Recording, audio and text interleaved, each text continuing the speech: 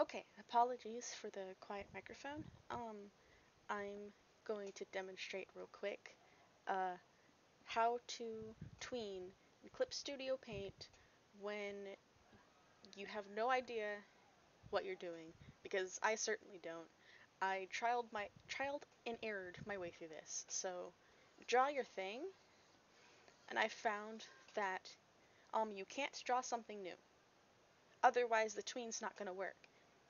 So, you will go and add a keyframe, enable keyframes on this layer, and then you'll add keyframe. This is where you want to start, this first keyframe. Then you'll go where you want to end, and you'll add another keyframe.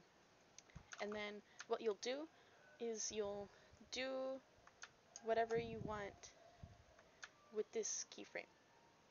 That's what it's going to tween to. Then you'll go back to the first keyframe, click on this little drop down, and change the interpolation to what you want. So smooth, it'll like have a smooth transition. Um, Linear will just be like no smoothing. It's just even spacing between the frames. And then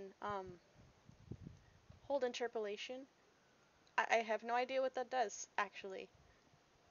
So yeah, there's your basic Clip Studio Paint tween.